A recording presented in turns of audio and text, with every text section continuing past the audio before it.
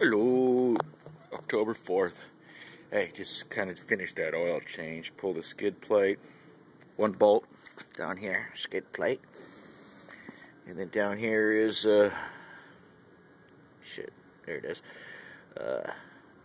Where your oil screen and your little spring into the O-ring. O-ring's been replaced, screen's been cleaned, that's put back in.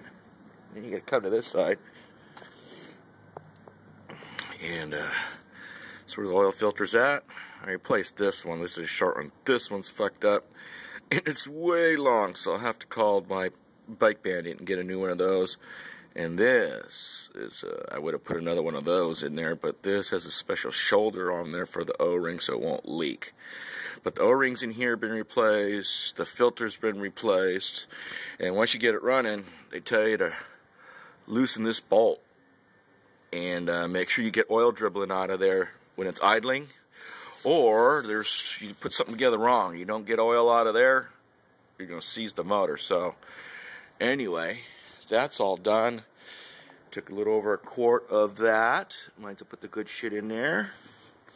Replaced the O-rings, 1, 2, with the Yamaha parts.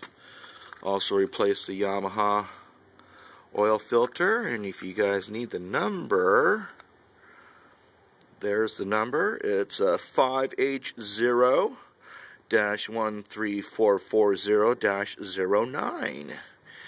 So that's the number. Actually, our part number for the Yamaha oil filter.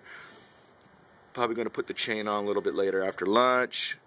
Got a clean and detailed skid plate. Might want to order one of these rubber things if I can find one, because this thing's broken, and I don't think that's the right one that's on there. They just put it in there so it wouldn't rattle, but I think I'll see if we can find another one of those little rubber things. But that's it for right now. Got a lift, nice Craftsman aluminum lift. It's borrowed, but borrowed forever probably until he needs it.